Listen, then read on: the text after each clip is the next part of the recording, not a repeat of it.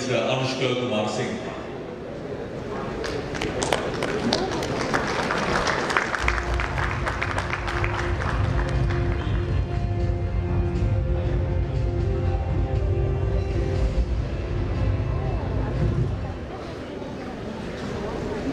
Good morning, all.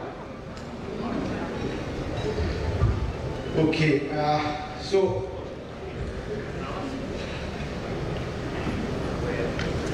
it's real happy to see you all here meeting each year like as a bunch of coaches, professionals, which is really help to improve the culture of safety across the industries, as well as this knowledge what we gather here will definitely enhance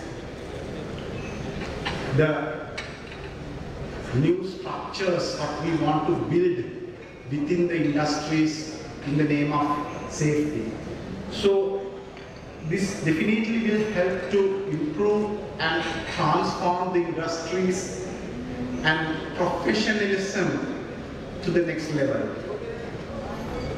Let me try to explain our 8 decades of safety journey, 3 decades of structured, rigorous implementation which help us to transform the behavior and to become excel in safety. As you see, it's our focus here is on people. That's how we build the Vision Zero. This Vision Zero is focused on our journey for zero fatalities, zero injuries, zero motor vehicle accidents, zero net emissions to the environment, and zero tolerance of unsafe behavior and practices. You can see how much importance we have given to people in building this culture, as well as parallelly, we are not going to tolerate any unsafe behavior and any unsafe practice within our systems. How we come here? I'm not going to explain each and every element of this picture. You professionals in the same as I here, you understand how important this leadership, commitment, understanding the physical environment and understanding the social context, and also understanding the inherent risk in what we do, what we all do in our organizations.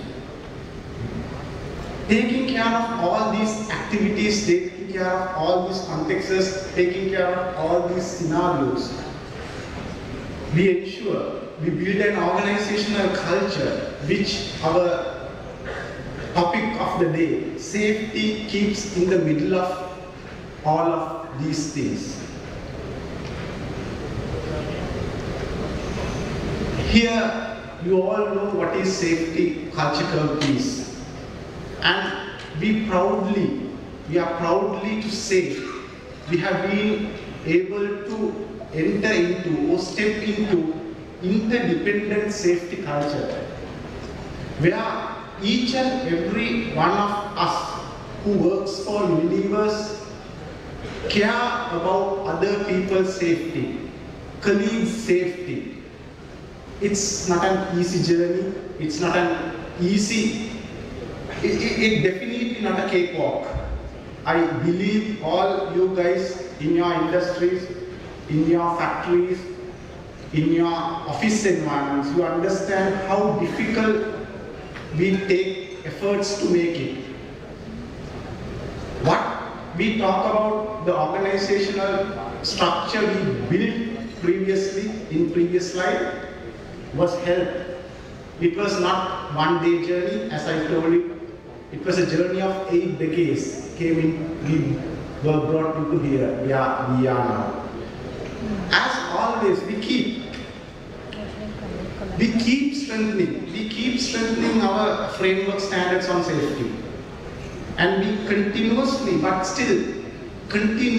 focusing on the behavioral excellence.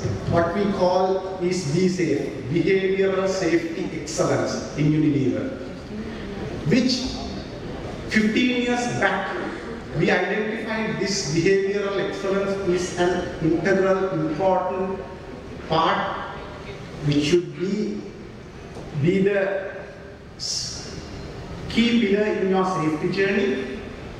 We, with some external expertise, world external expertise in safety, biggest organizations in safety excellence, we create a program called Be Safe, which we focusedly driven each and every person in the organization to become a person who cares about others. That's how we come here. The journey starts from the top. As always, we talk about the leadership commitment. When we started the behavioral safety excellence program 15 years back, the first ones to be trained on Be Safe was Group CEO and Group Executive Committee. First, from the top, we need to understand. And from there, we came all across countries, all across the regions, and into all our factories and all our officers. And now we are training actually the third-party contracting employees on behavioral safety. Outsourced operative persons. For example, security persons who are working for Unilever, which is not a part of Unilever organization, who are not part of Unilever codes, but still they are working with us hand on hand in making our journey success. So we decided to come to a level, we need to train all these people. Lorry drivers. I know my Advantage colleagues who are here might know how we drive this. Lorry drivers works totally outside our operation, but still they do work for us. They transport our goods. So they need to be aware of our safety systems and protocols. Again, I will tell you, Unilever Behavioral Safety Excellence Program, what we made is focusing 15 years back, which we now, few years back, only very few years back, we were able to step into the interdependent safety level of safety culture, which still we believe our tail is still in independent level and some edge of the tail might go to the dependent culture as well. That's how it is. It's not that easy to bring it to this level.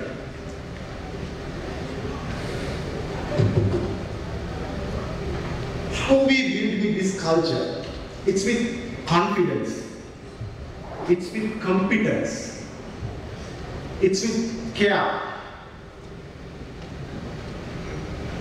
That's how we build this culture. All together, we were able to sustain this culture through these efforts continuously, every day, every morning, every night. We were talking about safety. We always believe there's nothing called over-communication. Hence, we always do communicate. We always do talk to people. I will tell you a small example, which I personally experienced 2-3 years back, which is a very proud moment as a head of safety for this organization, which I can be really stand here and tell, hey guys, I'm the head of safety for Unilever Sri Lanka, how proud I can be. That pride doesn't come just because of myself. It came through all the journey, all the people who did a lot of work to build this over the decades. Let me come to this example. 2-3 years back, there was an international conference on the workshop we had for Unilever people in Sri Lanka, where there was a boat ride, or like there was some entertaining and engagement sessions outside the work was planned. And since it's a high-profile team, and I was also there just to ensure everything is perfect. When it's a small group of like 20 people. Just before this boat ride start, I just overheard. It's not good to listen to other speakers, other people's what they talk, but still I was still there. One person from there was another lady. They asked, she asked from the other lady, "Are you scared to go in the boat ride?" The answer delighted me. She told, "No, I trust in Unilever safety. If Unilever safety has cleared this activity, I don't have any fear of doing anything they recommended." That's the level of confidence we have built into the people. They come to different country, unknown people, unknown territories, unknown waters. Still they believe Unilever safety will take care of them. And after all, it's little bit might be easy to come, comparatively easy to come to a level to this independent safety culture. But to maintain it there, we call it the 10-axle model of safety culture. You can see I'm not going to talk about each and every element. You guys are very well aware of what I mean in each and every word here. What we do here is we keep this within the system. We ensure that it does not go out of the way or out of the control by putting these 10 axes around it. Everything. Management, commitment to teamwork, to learnings, to communications, to reporting systems. We'll talk about reporting system little later in little slides. So this ensures that we will keep it within our control and it will not go beyond. See, we all know how much we do. Anything could happen. Anything could go wrong at any time. That's how it is. So then how we manage, do we take care of each and every element of organization, culture to maintain this? That's not the question now. Is there a better way to do this? One such part is governance. One such part is governance, where we always talk about the leadership. I'll tell one example how we drive this in our organization. Leadership has to practice, leadership has to lead. They will need to become role model as well as it need to become their part of their job. We have assigned national safety subcommittees, we call it, on different aspects to each and every board member in Unilever Sri Lanka. So they are not experts of safety at all. There are finance experts, there are supply chain experts, there are marketing experts in the board, but they do lead one pillar, one element of safety at national level. And it's key part of their job. No one is going to say, I'm a marketing director, this is not that important for me. No, they drive it with passion. That's the culture they have been brought in until the directors. When they become directors, they know how important. That's how the culture helps to make it happen. Our sales director, for example, leads road safety for us. Our marketing director leads event safety for us. Our finance director leads office safety for us in the organization. So they do it as a part of their job. And also we have executive committee, Central Safety, Health, Environment Executive Committee, which we call in short form CSHEC. CSHEC is a body, the apex body of safety of each Unilever organization across the world, which comprise board of directors and country head of health and safety. Only these few people. They are the people who need to drive. So you can understand where health and safety kept at organization. Board of directors and country head of health and safety are together to govern these things.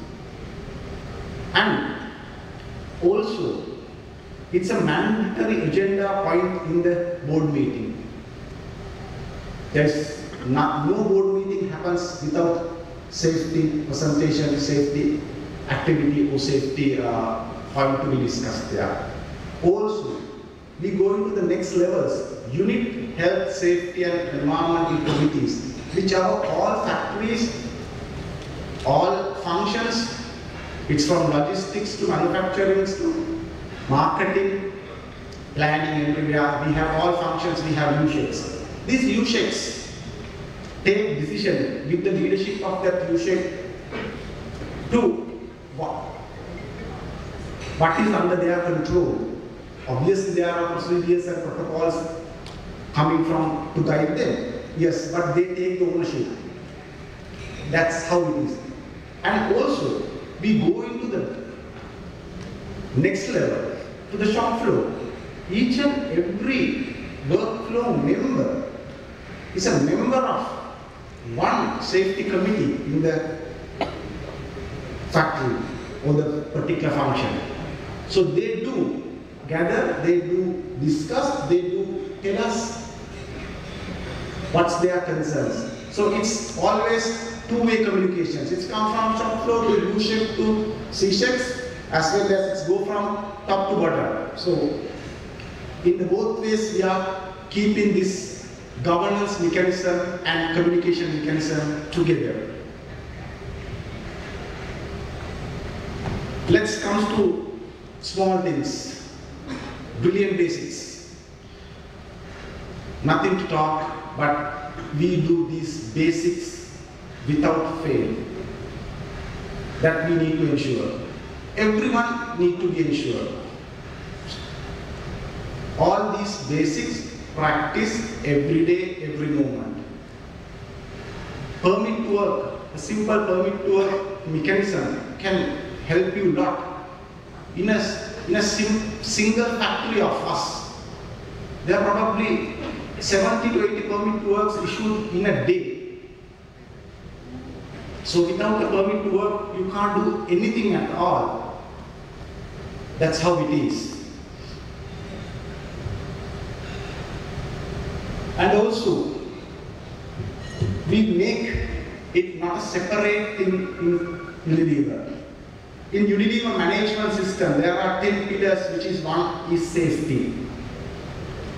So you know, if one pillar collapses, entire building collapses. So we ensure safety is part and parcel of everyone's work every day.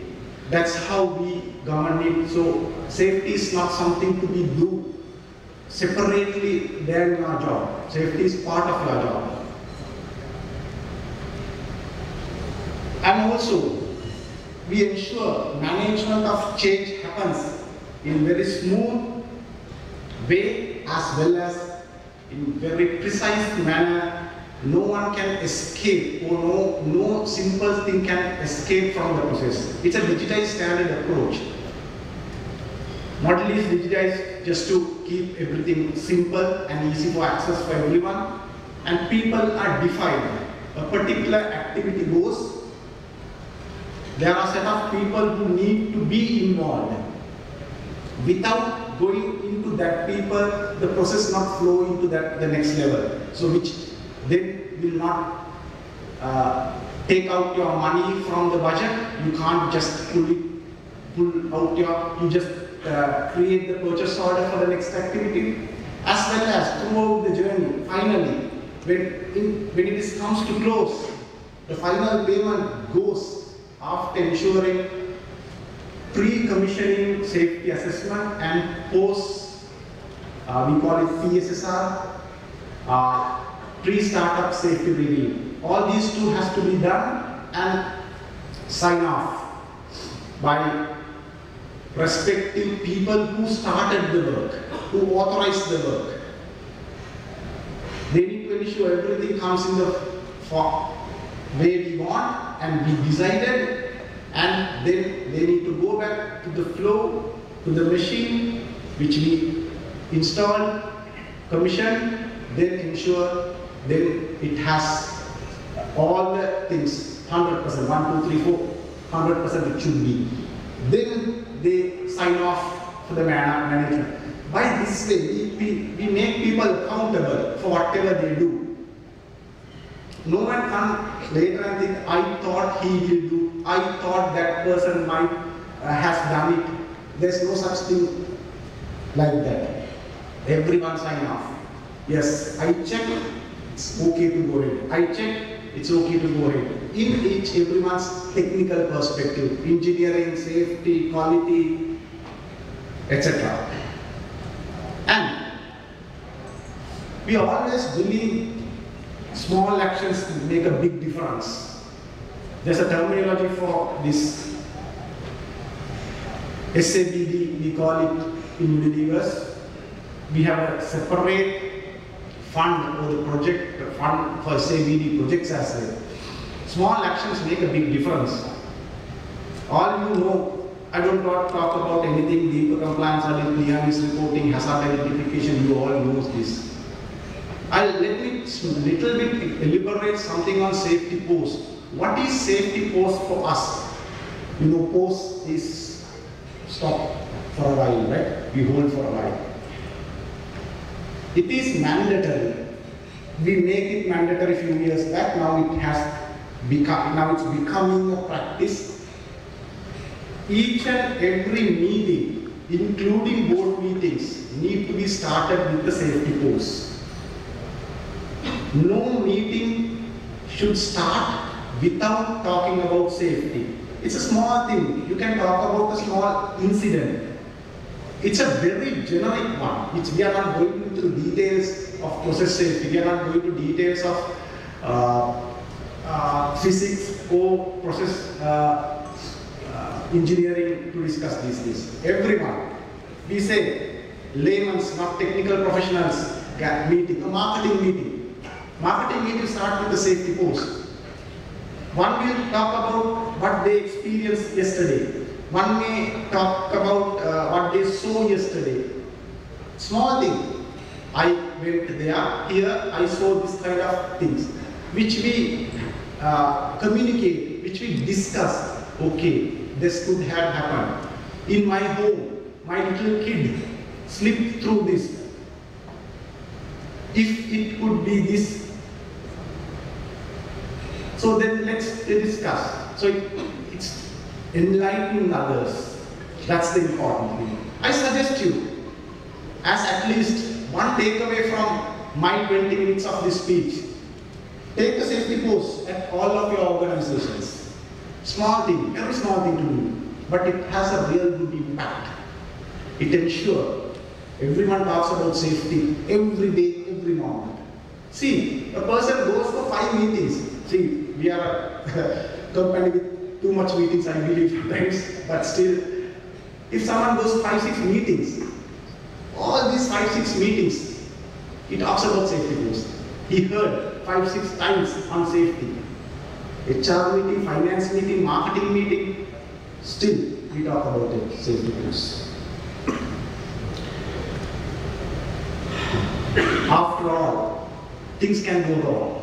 After all, after we do all these things, things can go wrong. If things can go wrong, then we should have a process to ensure that after all we learn everything from there. So we take this opportunity. Yeah, something unfortunate happened, but from there, how can we learn from something? Learn. And also, we keep, before learning, we need to know such thing happens. That's we have a standard, separate standard. S220. Unilever standard on safety in serious SHE occurrences, reporting and monitoring. So, according to this standard, we do report, we do notifications. What is the timelines we have given? Within 4 hours, you need to inform to your next level. It could be SMS, it could be a WhatsApp message, it could be a phone call, but you need to tell something has happened. Then, within 24 hours, initial notification on this particular incident should go to Unilever executives who are sitting in London and who governs the entire business across the globe. They should be notified within 24 hours. Within 24 hours, if it is a complicated incident, we don't have. It's an initial notification. It's talk about what has happened, what is the basic classification might be if we know who has impacted, small information. So then, ULE or our executive board who runs the business across the globe knows this is something has happened in that particular country and that factory. After all, we gave maximum of 30 days. 7 days is ideal, we say, but maximum of 30 days. We say you have to have very detailed investigation. And can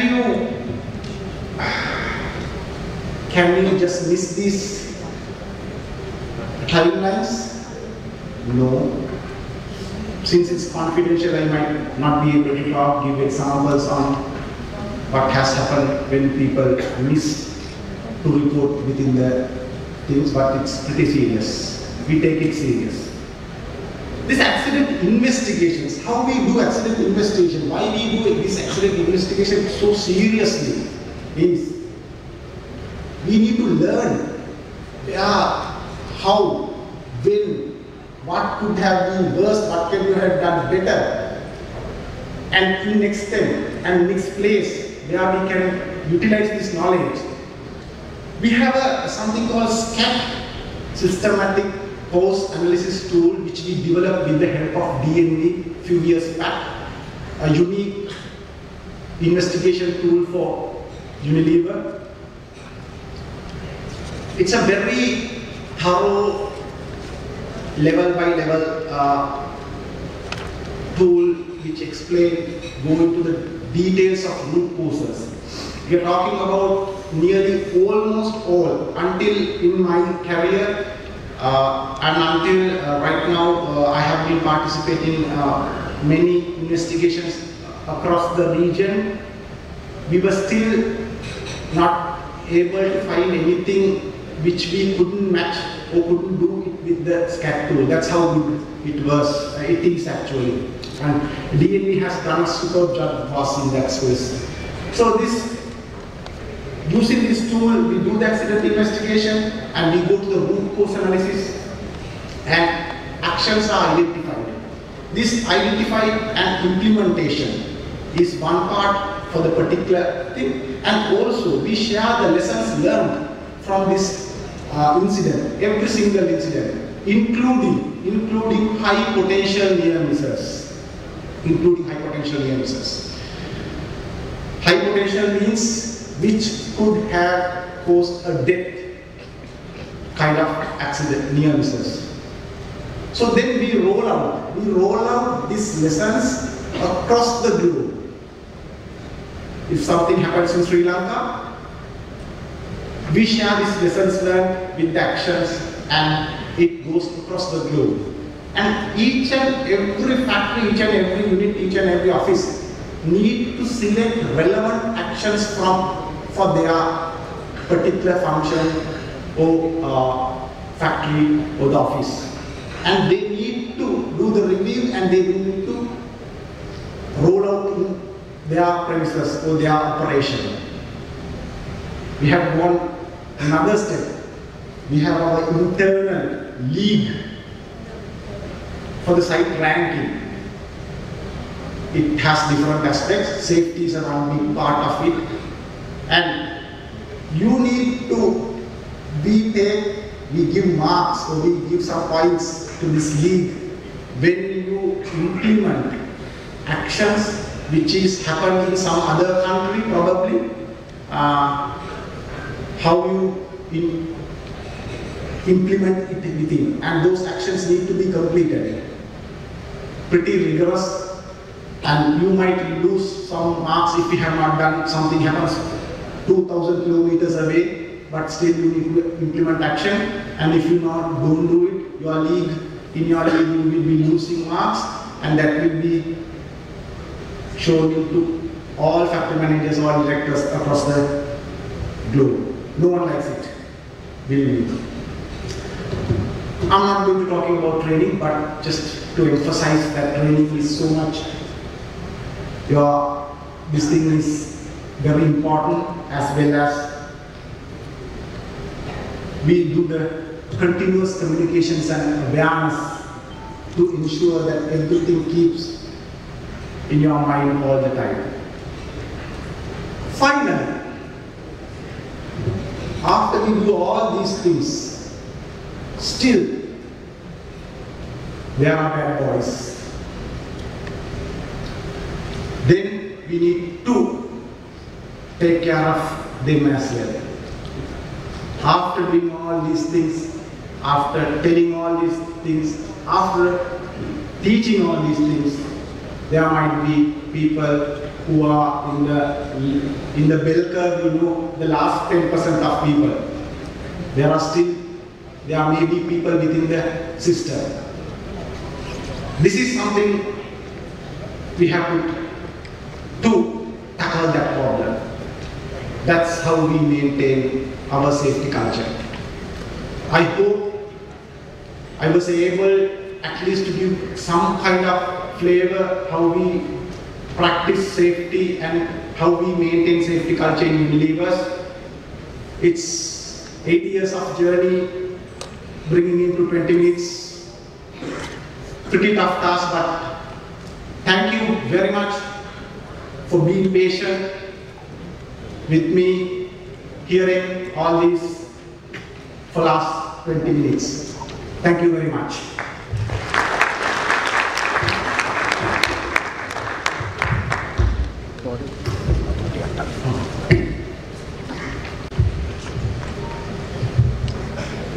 Thank you very much, Mr. Anushka Kumar Singh.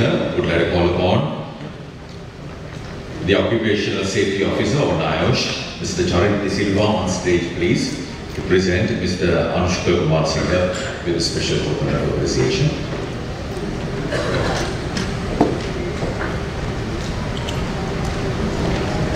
To the center, please. Ladies and gentlemen, please give it for Mr. Anushka Kumar Singh.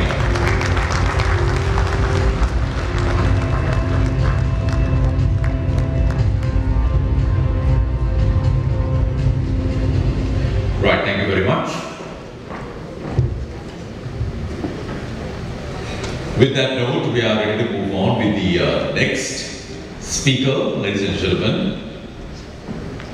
Currently, he is employed at Ansel Limited as the head of Global EHS and Risk Management, bachelor's qualification in engineering, specialized in production engineering and talk to you all on what I am going to do in human error. Ladies and gentlemen, please welcome Mr. Tanuja Samanayaka.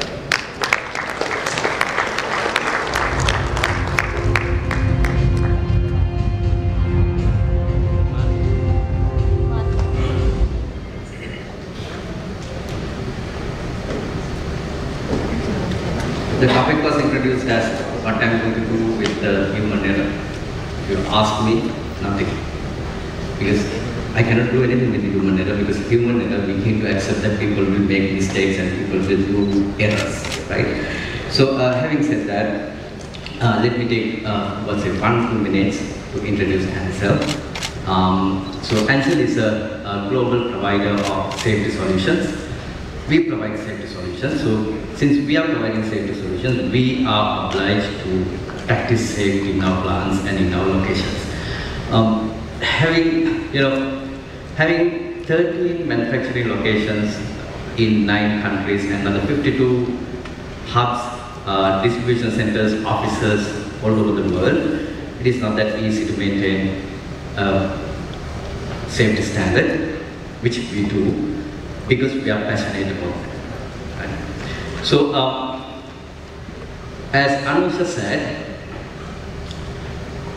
just starting with safety post, let me start with the safety post. So, this safety post is thanks to our decisions we made and our choices we made for the last 40 years. Many of us had to either go to the office by foot or by bicycle, or we had to stay in a petrol fuel for 10-15 hours, right? So what this is about the duty of care that we need to take those who are privileged still to drive a car or a vehicle. When you are getting down from the vehicle, right, you have to think of the less privileged guys like me, because I had to ride a bicycle to the office for about 2 weeks. So less privileged guys like me, so that we are also going using the road. Unfortunately, for the same reasons of the bad choices and bad decisions that we have made previously, we don't have bicycle lanes here. So we have to use the same road. So when you are opening your door, always use your hand inside the car or farthest to the door, so that you turn yourself to reach the latch, so that automatically you see your blind spot, so that you can save some bicycle riders, some pedestrians, or people may be traveling, people may be walking, or even the vehicles that passing you, right? So this is called the touch reach. So every one of us can practice this. Right? Okay, what I'm going to talk to you within the next 10-15 minutes may contradict many things that talked about earlier, and maybe things that follow. Right? What is safety? Is it absence of accidents? Just raise your hands if you have a target or say a tagline saying that 0 incidents in your organizations. If you do have, thank God, because what we need to understand is people will make mistakes. People, that is what the people are. So people will make the bad choices, right? That is how the people behave. And can we be satisfied when you don't have incidents? Can we say that we are safe just because you don't have incidents? What I believe is we cannot, right? And then 0 accidents is possibly can happen because the accident didn't happen, but still we will be prone to accidents, right? we can get the accidents, and then once, if we believe that it's a zero incident concept, once the accident happens, it will be something that we never expected. So it is, we are taking just as a surprise, as a act of outcome of which we didn't expect, right? So that can create a sort of a situation where we are not ready for that. Right? Instead, if we build in a capacity to face the incident or accident safely, which means we build in that we do have a system where even the accident happens, that accident happens safely, so that injuries will be minimal or minor. Right? So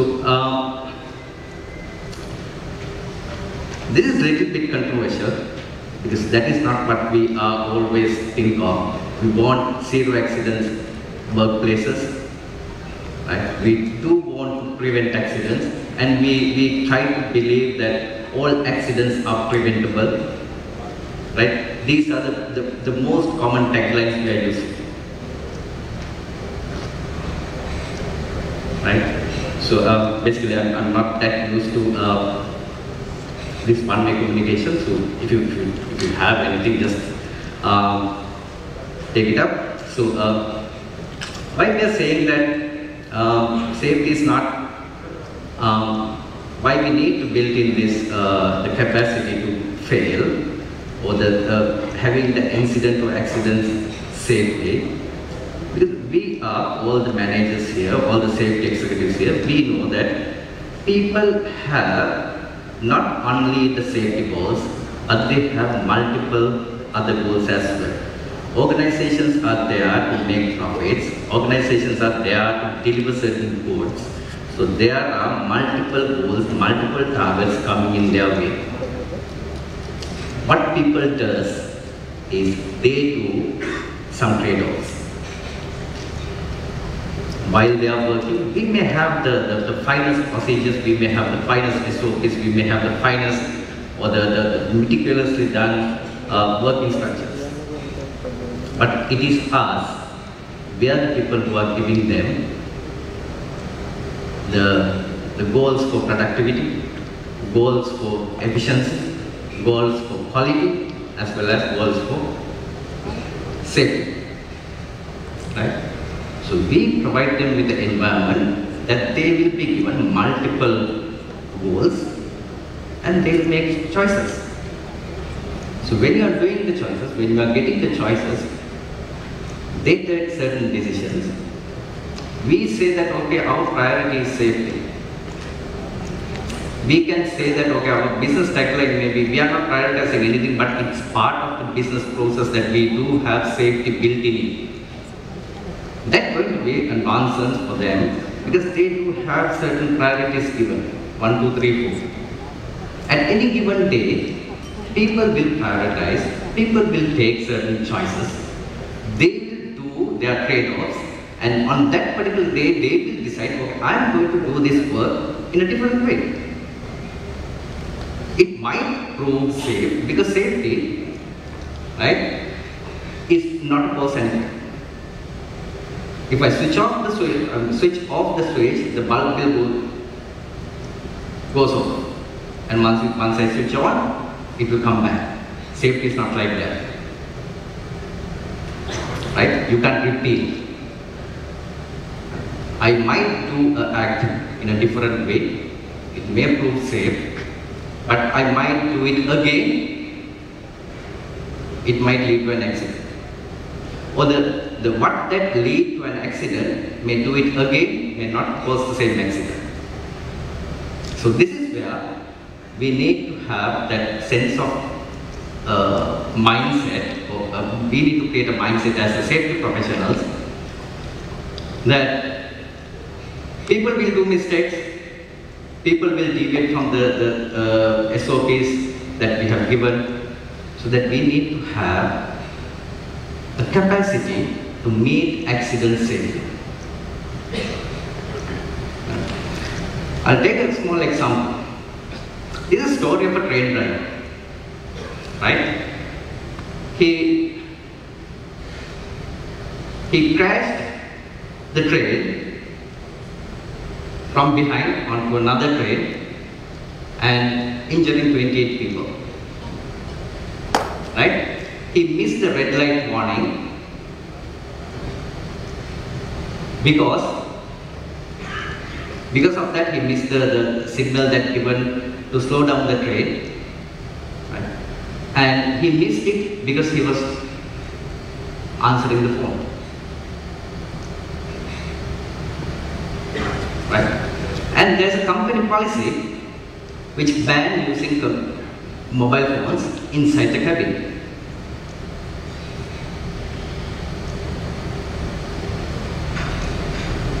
So he's a bad employee, right? Isn't it? He's a bad apple in the law. Right? Yeah. Very good. Because he used a mobile phone. Exactly. Right? So this is only one signal, right? He missed. During his journey, he may have obeyed 40, 50 odd signals. But with this one, he has become a bad person. He has become a bad operator and a bad apple in the law. Okay, just leave out the phone. A spider in the cabin, when the train just reaching the red light, it falls on his lap. A spider in the cabin falls on his lap. So he wants to take that spider out from his lap. So the same distraction. He missed the signal light. He missed the signal for the slow down. 28 people injured. Is he a good person now? Is he a good operator? What is it?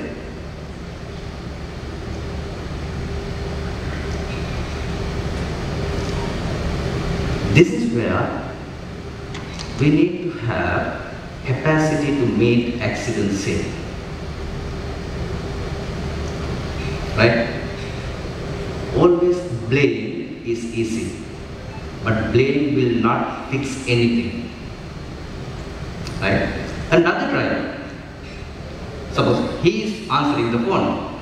For another engine driver, the spider thing happened. Again, he will kill maybe 28 people. Right? So do we have that capacity? Does this organization have the capacity to meet accidents safely? No. That is what we need to build in organizations. Right? We started our safety journeys in early. Now, just forget about this 1960s to 80s to 2000 and onwards. Any journey we start, any organization will start the journey with the technical improvement in safety. Right? We start improving the technical part. We do the machine guarding, we do interlocks, we do pedestrian markings, we do pedestrian crossings and all these things. So technical things will be done. Right? And then later we realized that okay, having only these things is not enough. We need to have some set of procedures. Right? Because we want people to behave the way we want. Right? Isn't that what we are doing with the SOPs and the work instructions? We want people to behave the way we want. Right? And we believe that whatever we say is the way to do that operation. Right? First we put the technical things and then we put the SOP standards so that people will do that. Right? Is that important? Yes. It does reduce the accidents. Right? That is why the curve comes down. Right? Even after doing that, The organizations who have come up to that point will realize that still you are having incidents. Still you are facing with accidents. But however much you try to put the SOPs in, more rules, more compliance in, it doesn't help you. Why?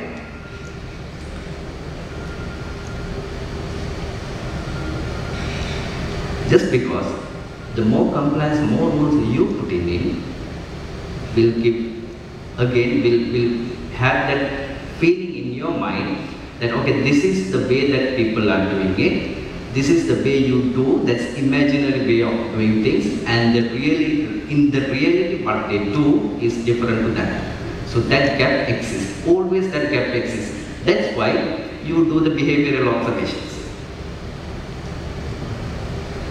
Right? You do the behavioral observations in your plants, you have SOP, you have a work instruction, so people do things, deviating from that, so there's a gap. So you always observe this gap and try to fix it. Right? Fix it how? Get the people to do the way that you have stipulated it in the work instruction. Right? So we are try to behave the person who's doing that act based on our assumption that, okay, this is the way that we want to do, this is the way that they are going to do. Right? And at the same time, the failures become unpleasant surprise. Why is that? Because we see only the garnish of the salad. What has gone wrong? That is the only thing that we see. But the salad or that cake has been baking for years and years with so many different ingredients in it. We don't see it. Take that example. The operator fixes a broken link of a conveyor. So this link, right, it is the one that drives the conveyor. Right? It's a simple fix that he needs to do. He has seen it in what the maintenance, how they are doing it. Right? He do the trade-off. Right? If maintenance guys comes there, right, and try to fix it, it takes about 40 minutes because that guy need to come there and then fix the problem. You need to inform him, he need to come, he need to prepare it. So it needs 40 minutes to finish the stuff. But this person has seen it, it's been fixed within 5 minutes once he comes. Right? Now the trade-off mindset comes. Because we have given him the efficiency target, we have given him the delivery target, we have given him the target for productivity. He fixes it. When he fixes, the conveyor starts, his finger goes in. An accident happens. Right? What came up from the RCA is the uncertain, untrained activity and the maintenance taken time. Right? So here that conclusion is that person is not trained. Right? Now we have found not the first layer of blaming but the second layer of blaming. Who has not trained him? The supervisor, maybe the HR, maybe his manager has not trained him. Or his supervisor has allowed him to work without knowing that he is not trained, but he has allowed him to work. Again, the blaming. Now we think that, okay, these things are, okay, we are not blaming him, that person, but we take the next action, that training is not adequate, training has not been done. Again, it's a blaming. We are not fixing anything. Right? Maintenance takes time. Yeah, it's a good surface thing. Right? Again, we are blaming. So we are not fixing anything. Right? This is where the human organization performance will come into the picture. This is what we need to do again, because we see only the last stack. When it removed, you can remove many stacks from this, right? Have you seen this? Hope you have seen this, right? The stack game, right? You can remove many pieces, it stands, but when you remove the last possible block, it collapses, right? This is exactly what we are doing with our RCAs and things like that. Unless otherwise, we think differently. We see only the last step we remove, and that is the missing thing, and that has caused the accident. But if you look at deeply, you have missed many, and it has been there without all those stacks for years, right? So human error or the blaming part that we do to the human person, the person who is doing that act, right, is basically he's not the instigator, should be rather, of an incident, right, or investigation. He's inherited all these issues when he first stepped into work. That is what we need to understand. That is what we need to build in our organizations. Again, the capability or the capacity to fail safe. Right? So that is through human organization performance. Now, who finds these root causes? Now, if you look at that stick, the sharp edge of the stick, who is nearest to the sharp edge of the stick? It is the worker. Right?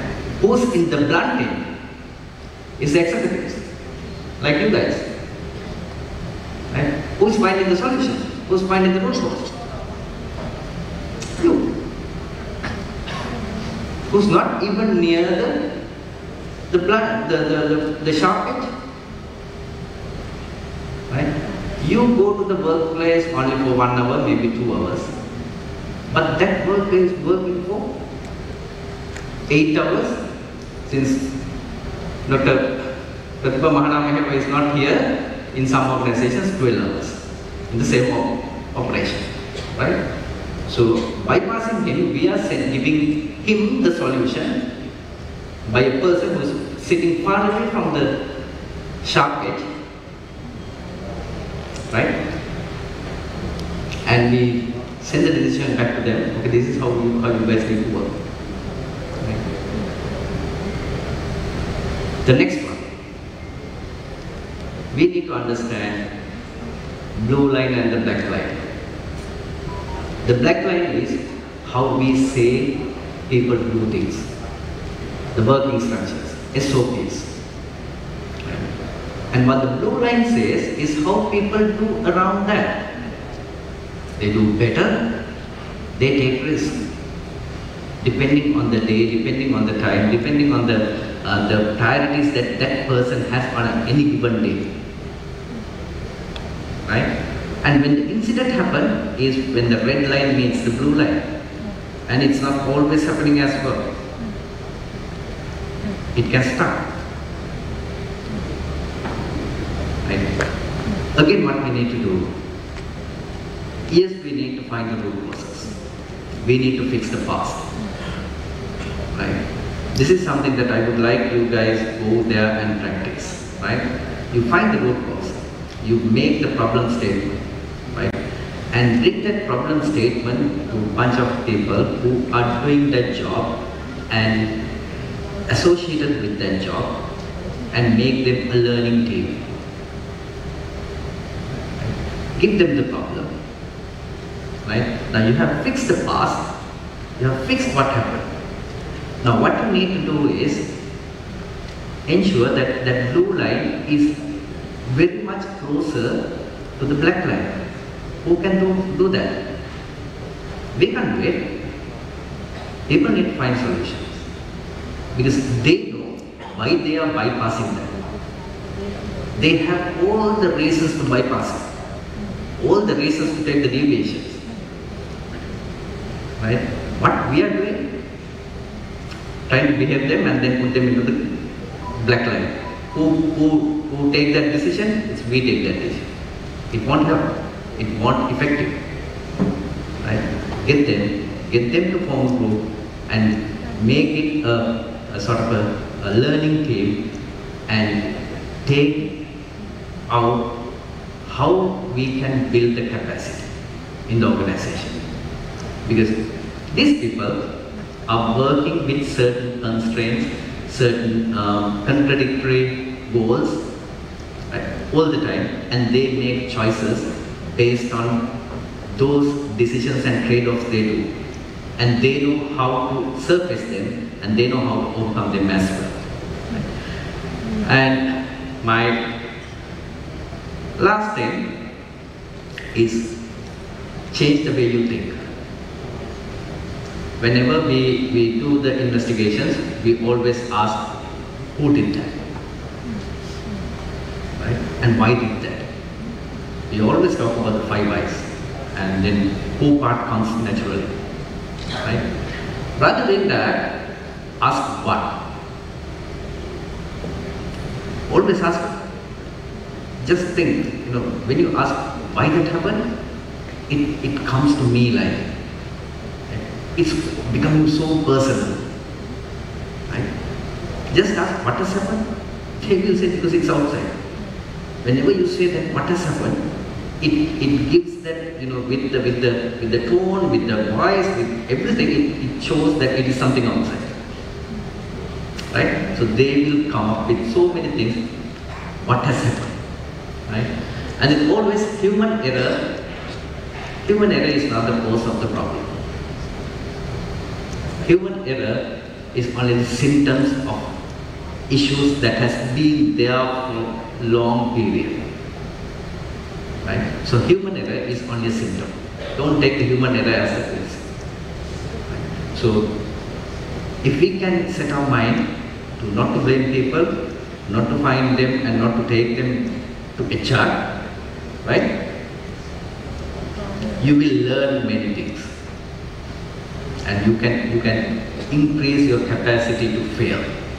Increase your capacity to fail safe. Right? And human error is not random. We think it's random and unreliable because people can do it and then it can happen. So it's random. But it is not random. It is very systematic. Why the human error is systematic is because they have been dealing with so many deviations, so many things that we have provided them, and they have covered up all the issues that we have created for them for a long period. Right? So it is not an acceptable conclusion in an investigation as a cause, but it is a point to further investigate, because the moment you find a human error is surfaced, there should be many things lying inside. So the conclusion of my presentation is 5 principles. Error is normal. That is why we are living beings. We are humans. We do mistakes. We do error. Right? Keep it in mind. Blame fixes nothing. It doesn't fix anything. You just blame a person, take the bad apple out, and then another apple will come and become bad. Because the problem is still there. Right? So it doesn't fix anything. So don't blame. So learning is very important, and learning through the investigations as well as through the learning teams. So you learn the past, learn the future. You make your system more robust, right? So that you have the capacity to fail safe. And then the context drives behavior. So focus on the context that drives the behavior, not the behavior. We all do this mistake. We try to correct the behavior. You can't correct the behavior as long as the context is there. You correct this behavior, but since the context is there, they will take another behavioral step, deviation, to overcome that context. So always try to find what context drives that behavior and correct that. Right? That will eliminate that problem. And finally, how we respond to matters. That is asking the right question. So don't ask the questions that personally make people feel like they are blamed, but ask the question in a different way. What went wrong? Rather, who did that or why it went wrong? Thank you.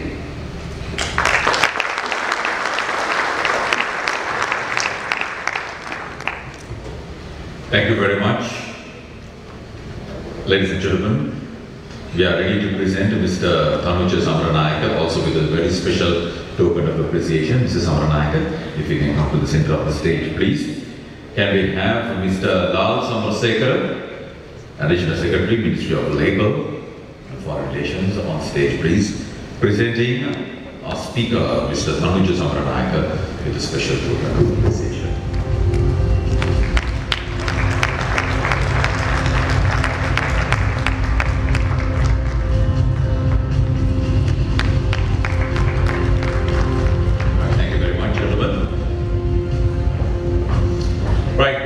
We are going to move on with the one final presentation before we open the forum for the panel discussion. Ladies and gentlemen, without further ado, would like to call upon the Managing Director of Haley's Advantage Limited. Please welcome Mr. Ruan Vaidyaratna to talk about safe leadership from word to action.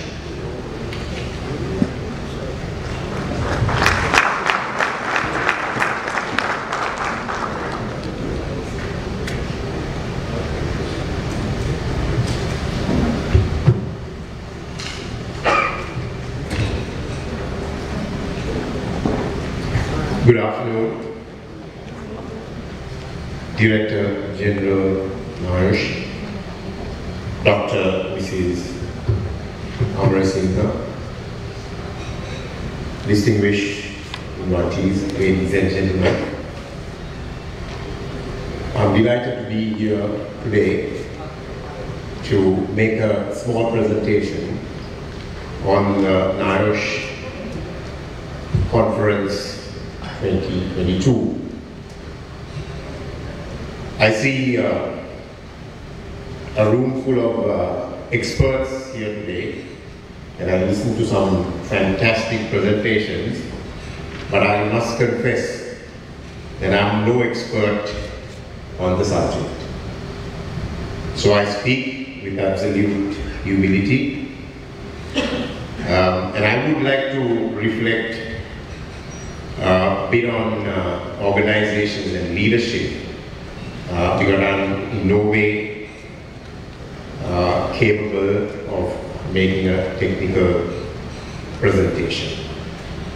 So, moving on to my presentation, I must say that from the times we joined organizations,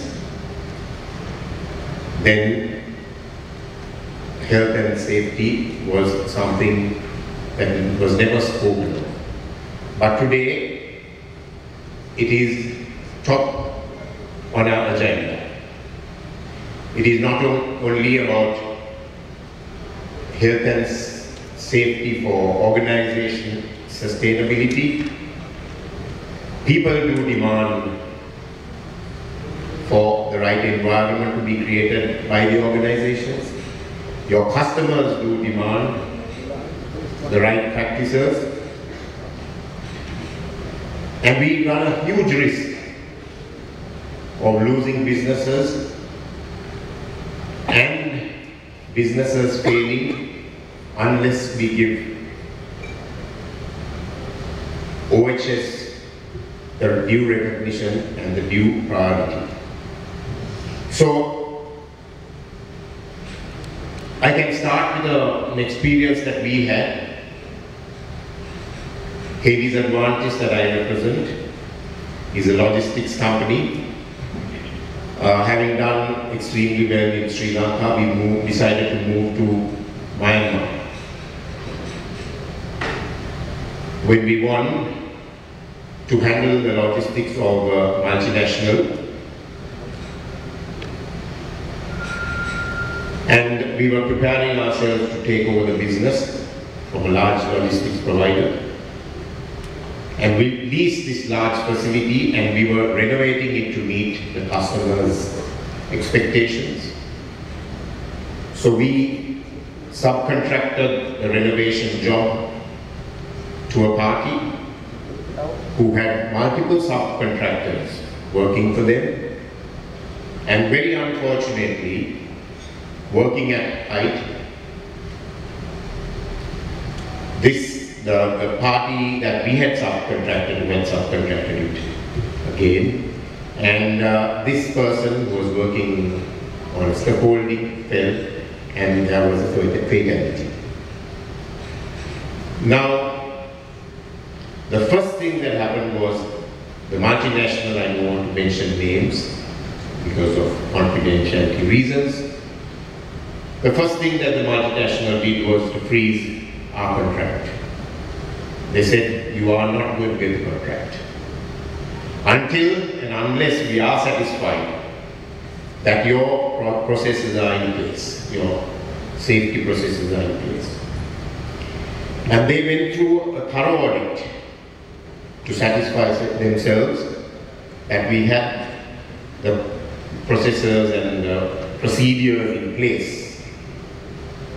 And having satisfied themselves, only that they gave us permission to go ahead. Had we not satisfied them in the processes we follow, that would have been a lost business. So that's the level of risk that we run, unless and until we have our act right as far as OHS is concerned. So if we move on to the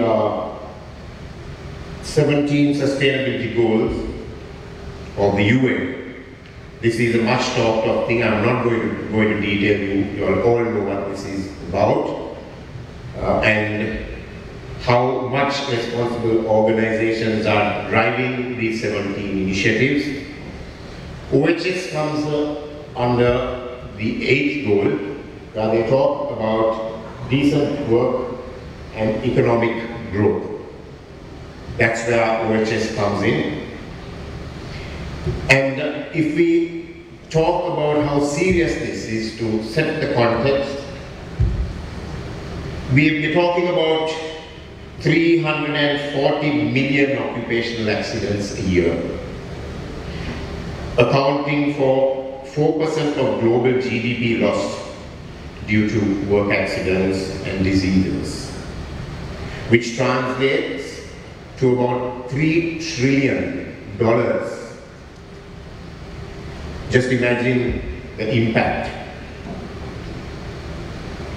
This accounts for I think the minister also gave this number, 2.78 million deaths due to work-related accidents and diseases every year, which translates to 6,500 deaths a day.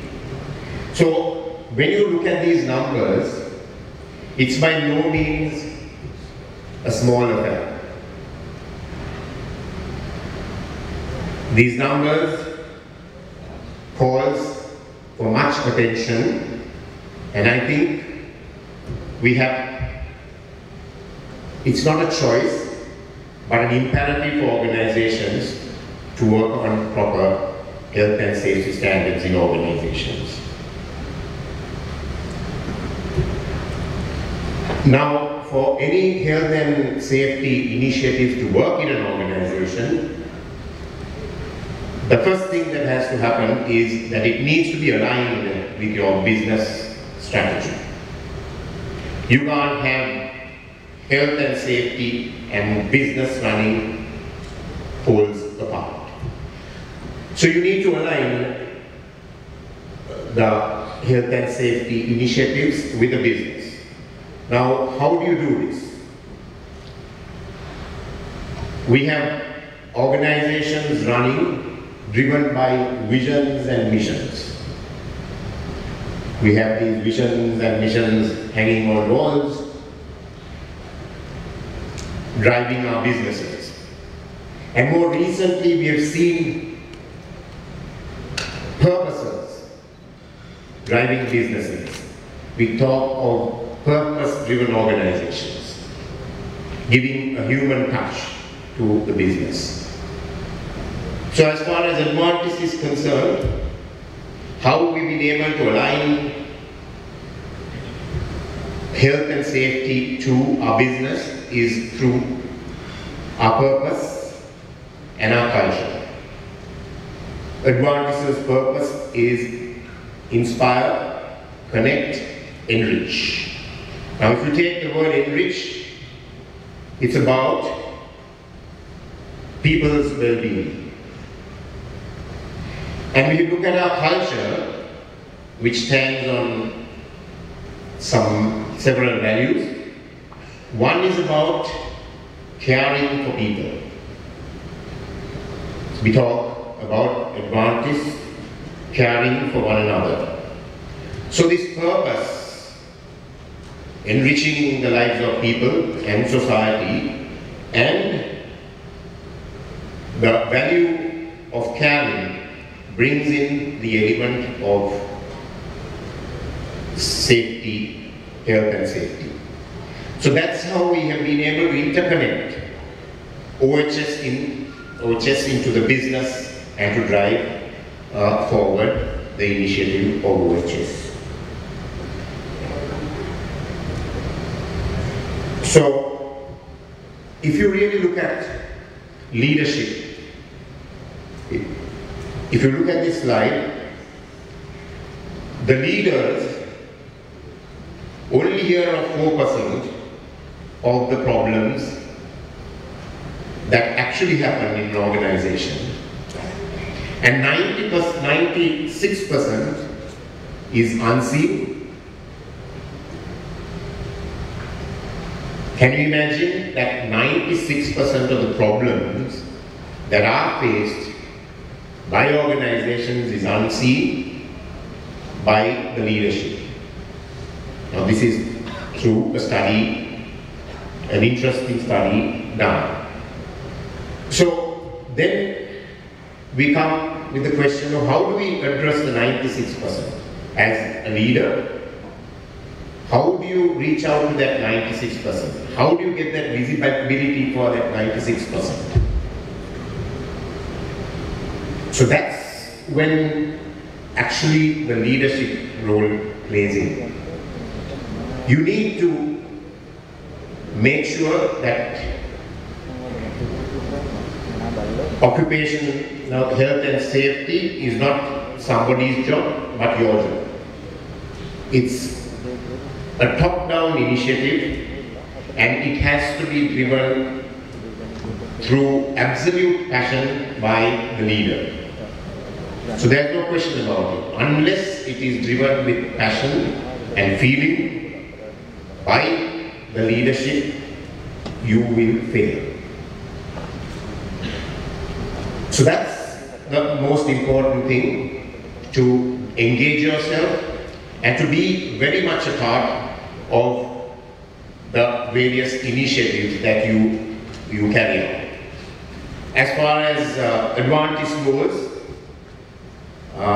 these things have spoken of before, nothing new, but our leadership team on a regular basis carries out something called a safety walk. We allocate a day where we go to one of our sites, walk through the site, talking to the shop floor people, understanding what they do, and identifying the non-compliant areas, the risky areas, and we complete the session by carrying out a detailed debriefing of what was found.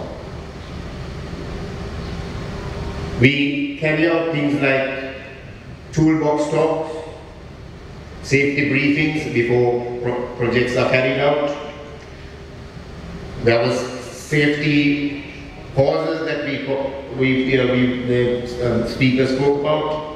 We have something called the safety moment, where at every meeting we start with a safety moment where one talks about an incident. Just to keep reminding people, because at the end of the day, it's a behavior. It's not something that you can force, like it was said. It is something that you need to practice, and you need to spread it around for people to pick up that behavior and run. So you need to create that visibility that you as a leader is very much involved and passionate in driving the OHS initiative through the organization.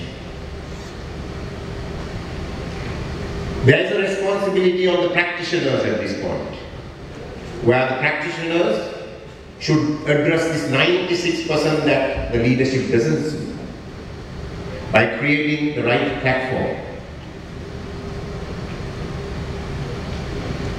And that is the way that we need to make sure that we get that real visibility to see through that 96% that is generally not seen. I'll give you an example. This is something that happened to myself. I was at our distribution center in Calamere, and I was walking out after a meeting.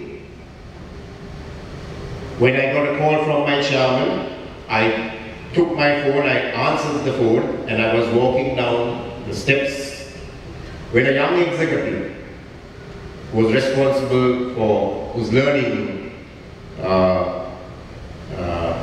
safety at the time, he stopped me there. He said, "Sir, please don't move. Take your call first." And he showed me that I had violated the policy, because there were stickers on saying you're not supposed to answer the phone and go down the staircase. The interesting thing here is that this young man had the authority and the power to stop me and tell me either to stop the call or stand there and finish your call. And when I came to Colombo, I had a message on my computer saying that I had violated this and calling for explanation. Right? So I had to give my explanation, my part of the explanation, and apologize for that. And I did commend him on that. And today I'm proud to say that that young man then, today is heading up OHS in Myanmar and in Thailand. So that's the kind of empowerment, the authority that you need to give the practitioners. Advantage is driven by OHS management system that is based on the national OHS management system. This is something that is commonly used, and depending on your business, the sensitivities, the size and scale of business, you could pick and choose what elements of it to give priority to. But as far as we are concerned, we drive our organization with much emphasis or much weightage on management commitment and line accountability, and skills, competencies, and communication. So this is a very common management system that we use, but it will vary from industry to industry depending on the respective sensitivities. So basically, if we talk of leadership, driving OHS, in a nutshell, you need to look at a few things. As I said, the most important thing is to align your OHS strategy with the business strategy. So that can come with a strong purpose which inculcates your business purpose and the OHS strategy. And a culture to drive this behavior, because as I said, it's a top-down approach and a behavior that needs to be spread right across the organization. And to do that, you need to have a structure and people to support the structure. In organizations where there are multiple businesses, you have to have a very strong structure to support it and direction right from the top. People with the right competencies and capabilities and skills to drive this initiative across, and these people should be fully empowered. A proper management system to make sure that your policies, procedures and processes are in place to hold the whole thing together. And as I said, the leadership commitment and a proper governance process. We practice a governance process where we have our business KPIs that drive our business and a few OHS KPIs, which connects to even remuneration. So these KPIs trickle down to the individuals from the organization level, from the very top. It trickles down to departments, to people, individuals, and this framework links the KPIs to their remuneration system. So, by linking the remuneration system to these KPIs, we've been able to drive this initiative much more effectively than before. And I think the most important thing in this whole initiative is to have this whole framework of purpose, organization structure, the right people, right leadership, and the OHS system that runs and the governance process. So this is what I wanted to bring as a different dimension to what the real practitioners spoke of, the technical stuff, how important leadership is to drive OHS in an organization. So ladies and gentlemen, I'm honored to be here today with a audience of eminent people, top practitioners of OHS, and I hope that I was able to bring the dimension of the organization and the leadership, a little bit of that flavor into the whole audience, and I hope that you will have a good session going forward. Thank you very much.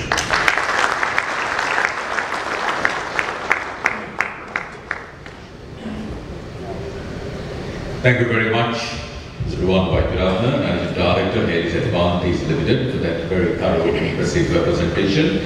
We'd like to call upon Director General of NIOSH, Dr. Occupational to present Mr. Ruwan Vaidyanathan with a special token of appreciation.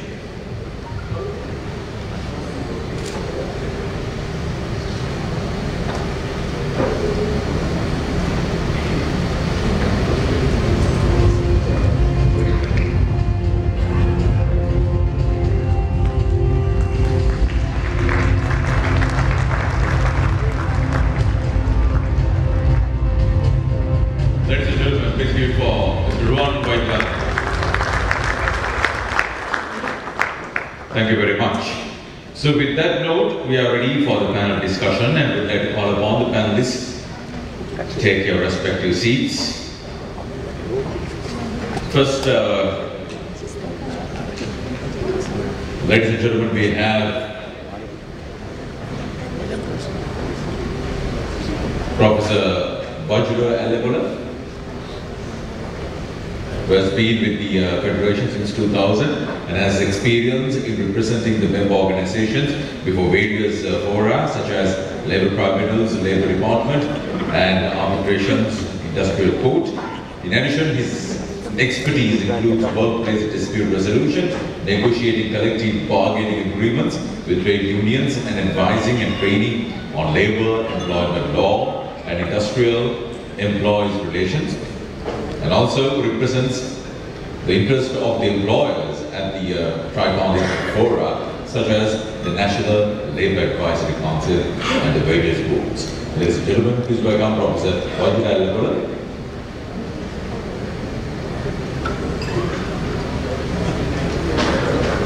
Next we have Engineer Gayan Fernando, Lead Technical Consultant to National Occupational Safety and Health Excellence Awards and a member of the National OSH Technical Advisory Committee, Sri Lanka, and also the board member of the NIOSH, currently working as General Manager of OSH at Aries Advantage Limited. Ladies and gentlemen, Engineer Gayan Fernando. We also have Engineer Chandani Kandavala, experienced safety consultant trainer, doctoral candidate with a demonstrated history of working in the professional training and coaching industry, skilled in negotiations, emergency management, quality assurance, and occupational health. Ladies and gentlemen, Engineer Chandani Kandavala. And taking us through the panel discussion, we have the Director General of NIOSH, Dr. Champika Amarasinghe,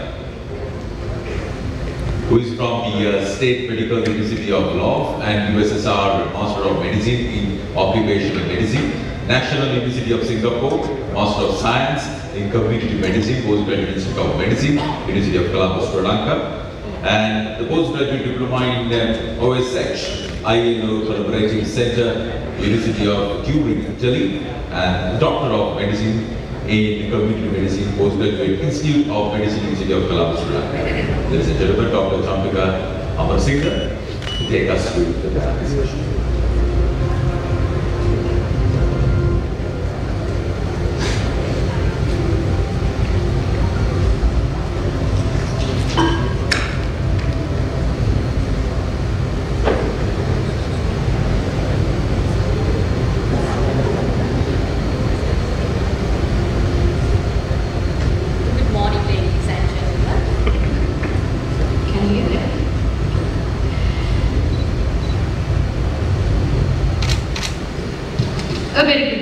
Ladies and gentlemen, I'm Kaushani Pereira, an HSC executive from Health and Safety of SAGT, who will be moderator for today's panel discussion.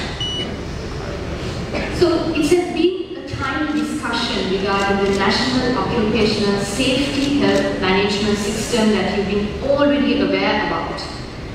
But sometimes we really need to find and identify why it is here, what would be the benefits of using these tools, and we've got the safety panelists here to find the real answers here today with frequently asked questions. So for the first question of today, I would like to ask from Dr. Champika, what is the real reason behind finding this kind of a tool in particular? Because we've got ISO 45000 tools already. Can you briefly elaborate of finding this tool?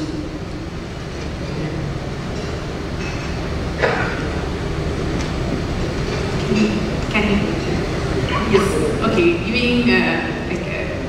Once again, giving you a very brief understanding about the National Occupational Safety and Health Management System.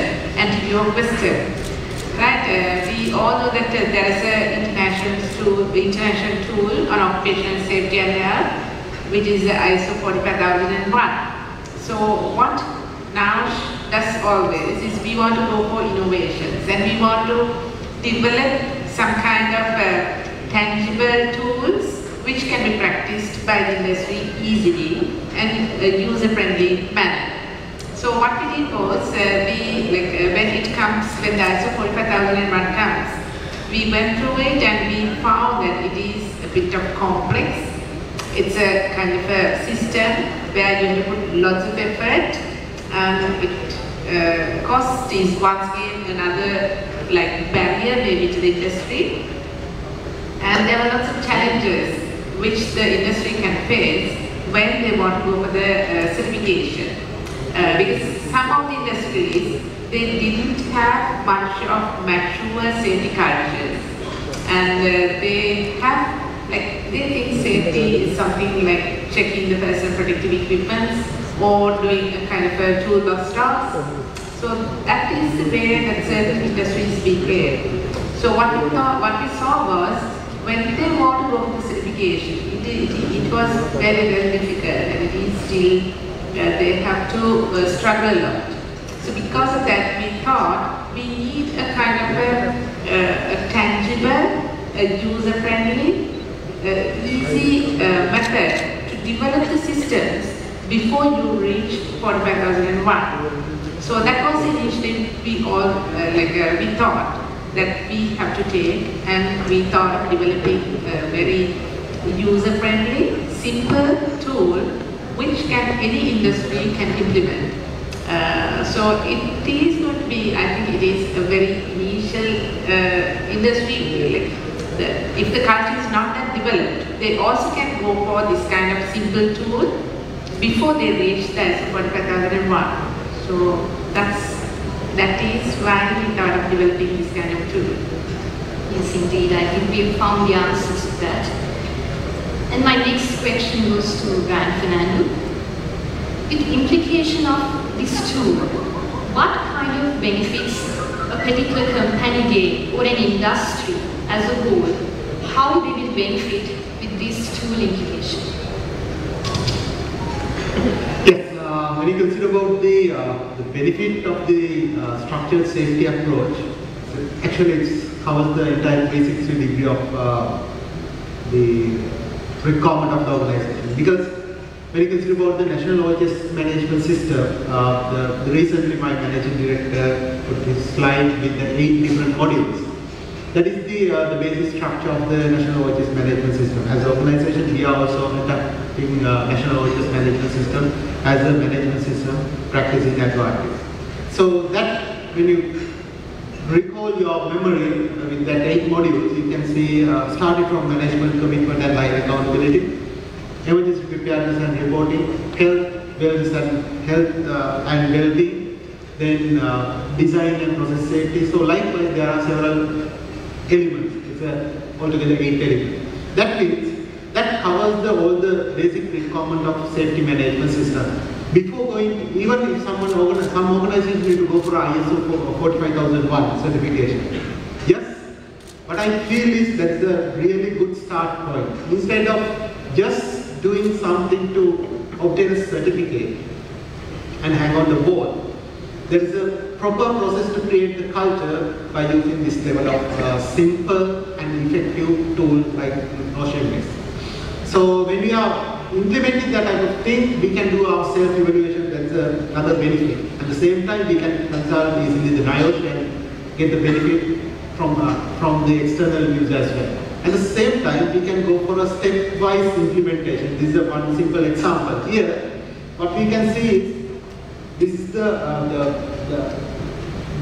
implementation recognition methodology developed by the NIOSH. This goes with the star awarding.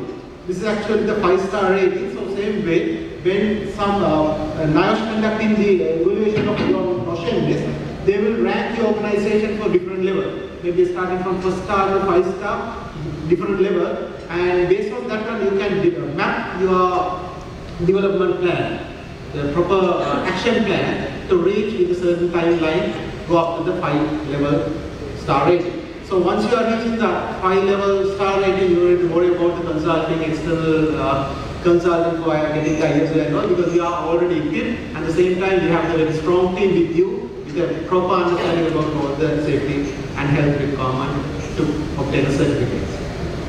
I think that's a very satisfactory answer why we should implement it and why this tool is necessary for all of us and a good way to start. Thank you, Ben. And yet another problem I would like to ask from Engineering Shandini Kandalu. Can you briefly explain me about the OSGS consultants and how you can carry this out in NIOSH perspective, the process, the implementation and how it will be carried out? Okay, so let me start like this. For you all, as industries, you need to start the process by applying to NIOSH, that will be application process. So you need to introduce your organization and like what are your processes as simple application form. Then NIOSH would give you a proposal with all the documentation, relevant documentation, business management system. Then after you go through, if you need any trainings related to this management system, NIOSH is happy to do the training for your organizations. Then after you implement it, right, NIOSH can support you to implementation as well. Then there will be auditing process similar to the National Safety Award system. There will be independent auditors and there is audit protocol also developed. So these independent auditors will visit your site and do the comprehensive auditing process, and thereafterwards, based on your implementation scores, based on the audit scores, you will be given a kind of a report with whatever the gaps that you already have, and a kind of a scoring. As I said, it will be starting from 50% level, you are getting 1 star, then 60% 2 star. Likewise, when you reach the 90% of the scores, you are getting the maximum gold star. So likewise, so at the end of the auditing process, you are eligible. If you are eligible for the star rating, that is, you pass the 50% mark, you will be getting the star rating as a plus. At the same time, a comprehensive report will be there so that you know what are your gaps and what are your next steps to reach the next level. Right? So each score will be valid for 2 years.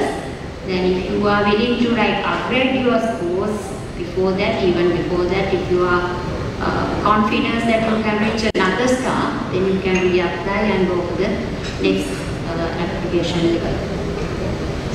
I think you have answered the question very well. And now, before ending this session, it's time for the audience to ask questions from our panel about any questions you have about the system. It's your time now.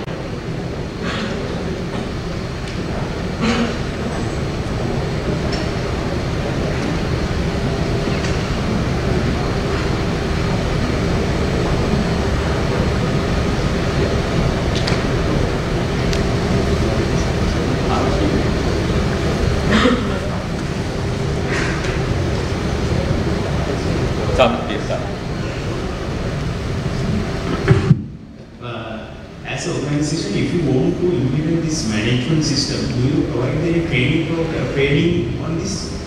Yes, NIOSH can provide training. So it's like different type of trainings are there. Like initially, you want a kind of introduction of what are those clusters and how you start, and we can provide those things. At the same time, if you need further improvement training, those are also. And near to that, there is another element, there is the auditor.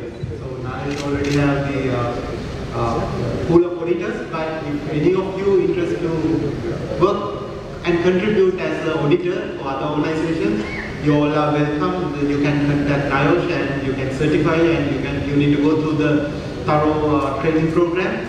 Then you are certified to conduct the audit on behalf of NIOSH. It's actually direct under the NIOSH. And then can I just conclude on that? Like in the management system, there's not only training But there are other requirements also like internal auditing and even the environmental monitoring and the fitness to work assessments and so on and forth. So you can get NARS support for that, and we are there to provide you the services. So it's a matter of requesting whatever the services you want. So accordingly we can support you all.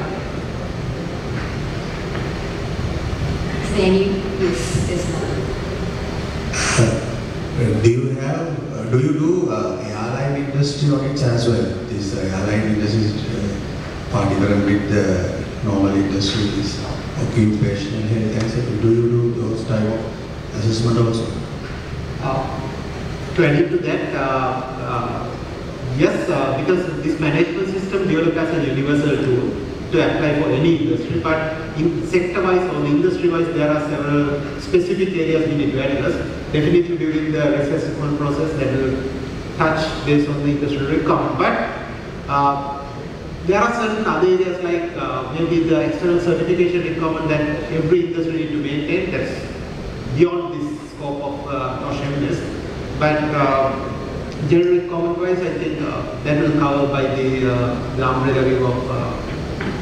Basically, the principles are the same, so we can do, but there are specific ones for the airline sector. So I think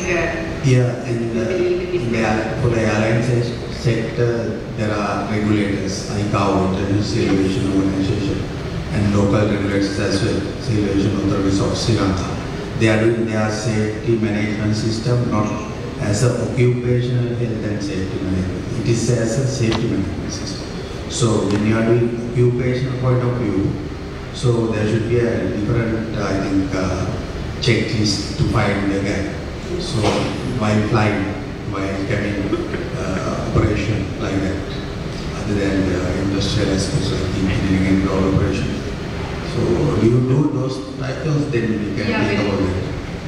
Yes, when it comes to occupational safety and health, in auditing the principles are the same. So we apply the auditing principles for occupational safety and health. So yes, we can do that. Okay, thank you. So I would like to ask, what are the benefits we can get from that tool to a small scale of industry which does not have proper OSH culture? Yes, actually, once you receive the tool, you will understand that it has simple requirements, set of requirements under 8 clusters. So, as a basic, as a small scale industry, you can start with the risk assessment. That's the basic requirement, and it's the first step of the risk management tool as well. So, even with the office, general office, you can apply this principle, this concept, because management system is for everyone, even for a shop, even for a market, anything, any organization can apply this. And it is kind of a small scale, and if you don't have that kind of a good safety culture, I think it's the opportunity for you to start with. Because when you compare the other management system, the cost is also very less. So, and the way of starting again, it is simple, so it is very beneficial for us. Small scale industry to start something with this. And as we said previously, I think in small scale industries we see the leadership commitment. So like you can learn lots of things even from the conference. We were talking about the leadership commitment and how to go with human errors and so on. So I think those are the things that you all can apply while you are applying for entrepreneurship. Would like to understand what sort of international recognition that you are, so like international level marketing or introduction you are planning to do with regard to this tool and certification piece. I'm representing the apparel sector, so we do work with a lot of brands, and so what would be the additional benefit apart from the safety assurance we can get through this tool and certification? What could be the additional benefits that we can get from brands from a recognition point of view? Actually, we want to drive this towards the Occupational Safety and Health Excellence Awards. So that will be the pinnacle of it. So you will have opportunities and you will slowly drive towards them. So that of course give you the benefits of attracting your customers and that. So, but anyway, we thought that this is going to be a kind of a stepwise approach and you will identify your gaps, and when the international auditors comes to your place, before they come, you can do your corrections on your own as well. At the same time, if some of you can recall your memory of last National Safety Awards, during that awards, chief guest, Prime Minister, actually that time, Ranil Wickremesinghe, very clearly mentioned about how we can capitalize the proper health and safety culture for different markets. So that's a very strong statement what we heard from him as a Prime Minister that time. So now he's a President. I think definitely we can find the different routes to utilize standard of occupational health and safety for different markets.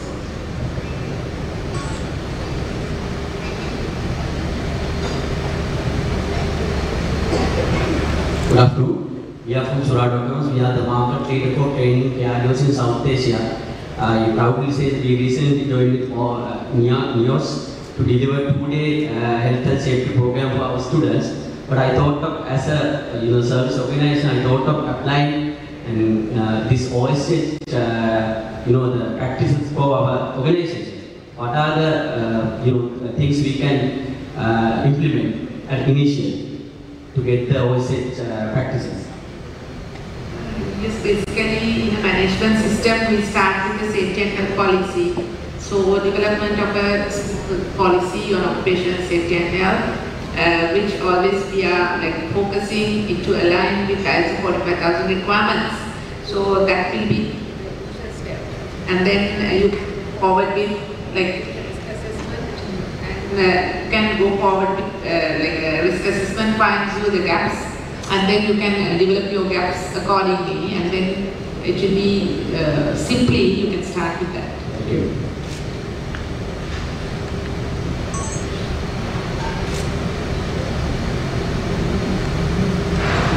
Yes, if there's no more question, we can end the question session from the audience.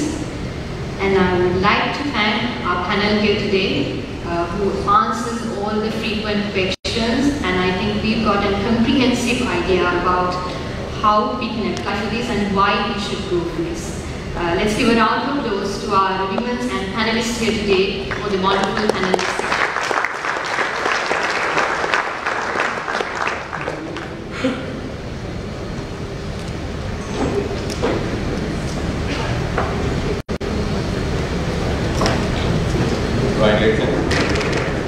Ladies and gentlemen, thank you very much to our panelists, and a couple of announcements. I hope that you have got a special paper to all your tables where you are kindly requested to put down your names correctly and how it should appear on the participant certificate, which will be issued at the end of the conference. And at the same time, you have a lunch break of 1 hour, and you are kindly requested to take your seats back sharp at 2 o'clock. And ladies and gentlemen, before we break for lunch, let's have a look at a very special video.